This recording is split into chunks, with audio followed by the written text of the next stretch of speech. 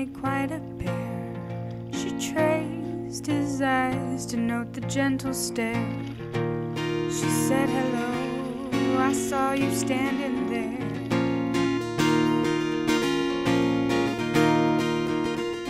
And I saw the lines of your silhouette wrapped in the smoke from your cigarette. Let's make tonight the kind you...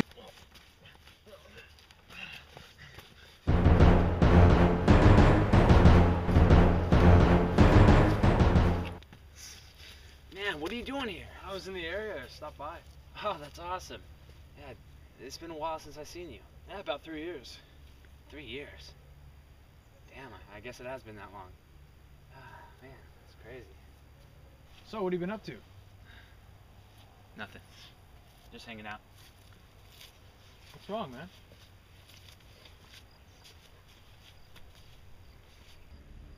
Hey, man. Can I tell you something? Of course you can.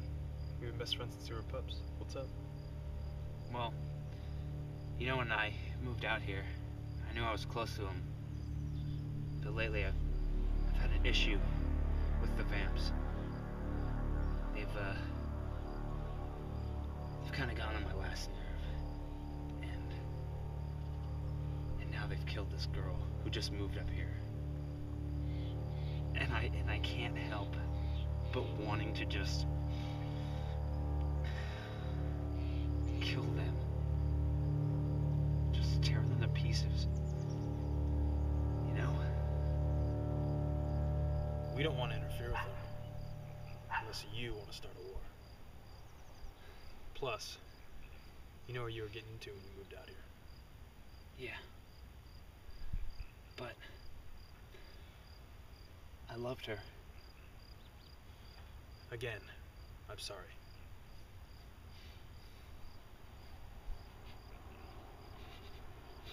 What? What is it? I smell vamps. I gotta go. Oh!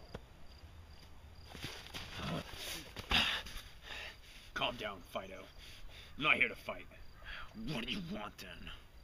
I'm here to deliver a message. What is it? I don't want this war to start either. But if we're gonna fight, might as well do it where no one knows what happened.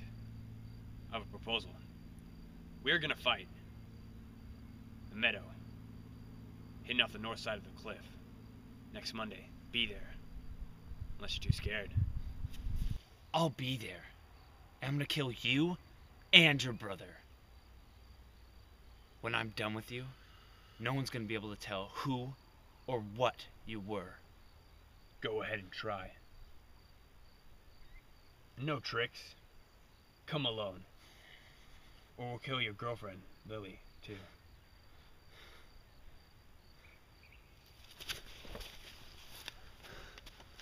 I feel like it's a trap. I don't care. I'm gonna kill them. But I have a plan. And I need your help.